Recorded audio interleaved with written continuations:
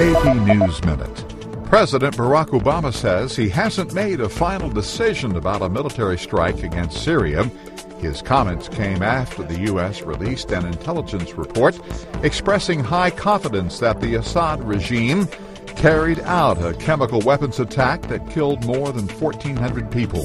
Russian state TV filmed UN inspectors visiting a military hospital in Damascus. It's the inspectors' last day in their probe of the alleged attack. House Democratic leader Nancy Pelosi says she doesn't want to be Speaker again. She made the remarks with an interview with the National Journal. The stock market drifted lower Friday after disappointing news about consumer spending. The Commerce Department reported that U.S. consumers barely increased their spending in July.